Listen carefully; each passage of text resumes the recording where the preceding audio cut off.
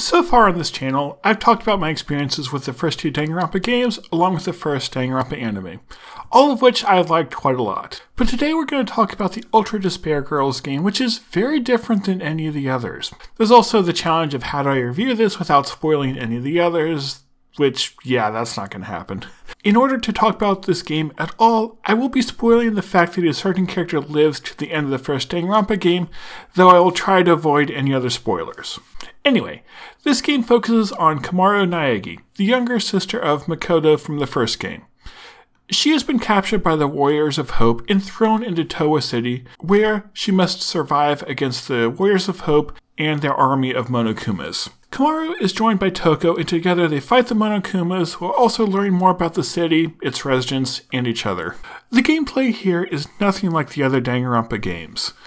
The other games are basically visual novels with some gameplay during the investigations and class trials. This one, though, is a third-person shooter, and I really did like this change. It made the game more exciting than just going to places and reading text. Though, to be honest, the shooting gameplay wasn't that good. It didn't feel as smooth as the other big shooters, and the boss battles in particular were annoying because it was often hard to keep an eye on the enemy while also dodging the attacks. This was especially true for the final boss battle, where I couldn't even move how I wanted to because of the way the camera kept focusing on the boss that time. Though maybe I did something wrong with the camera settings, or it was because I was playing on my PC, but whatever the case, this was really frustrating. Despite its flaws, the gameplay worked out pretty well. The game isn't made to be super hard, so the lack of smooth gameplay didn't hurt it that badly. And I also like that they just did something different here, since that let the game do a lot more story-wise that would otherwise not work. The world of Danganronpa is very fascinating, but the killing games narrow the focus so much that you don't get to see that much of the world. In Ultra Despair Girls, we see a lot more of the world and flesh out a lot of the background events from the other games. The story here I really like. There's a mix of the mysteries about what's going on in the characters' goals, and then you have Towa and Komaru just trying to survive here. The most interesting thing about the story were the motivations behind the Warriors of Hope. They are the villains of this game, but they are kids who want to turn the city into a children's paradise by killing all the adults. Yeah, this is definitely the darkest game in the series so far. What I like about the Warriors of Hope is that their actions are sort of justified by their background. And while many of the actions they take are extreme, there's definitely a core logic behind them applicable to the real world, which is very interesting.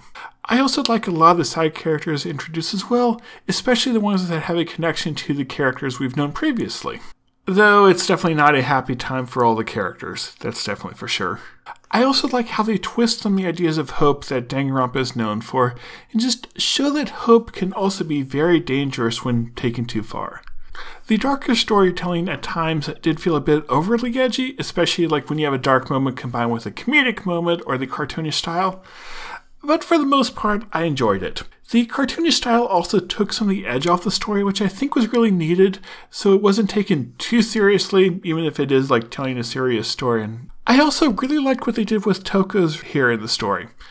She was my least favorite of the survivors from the first game, and there I found her more annoying than anything. Here though, she got enough time to really shine, showing how she grows as a person from the first game, is able to help Komaru along, and also grow herself throughout this as she developed a friendship with Komaru here. So yeah, overall a solid game. I did not like it as much as the other two Danganronpa games I've played, but I appreciated what it added to the series as a whole. For those wondering how this fits into the series as a whole, you should play this after you have played Trigger Happy Havoc and Goodbye Despair. And then you should play it before you watch the Danganronpa 3 anime, though I don't think it's fully required, but if you're going to play it sometime, play it before you watch the anime. Chronologically, this takes place before Goodbye Despair, but there are some things that take place there that they expect you to know about to frame the context of this one. Especially that one character who I liked quite a lot here, though I don't want to get into spoilers. And now that I have finished it, I'm going to go watch Danganronpa 3. Expect a review for that as well at some point. I'm also interested in doing a more detailed breakdown of this game, including all the spoilers, because this is a kind of short video, because I can't really talk about that much. Either way, I hope you've enjoyed this video. Let me know if you want more Danganronpa content, and I will talk to you next time.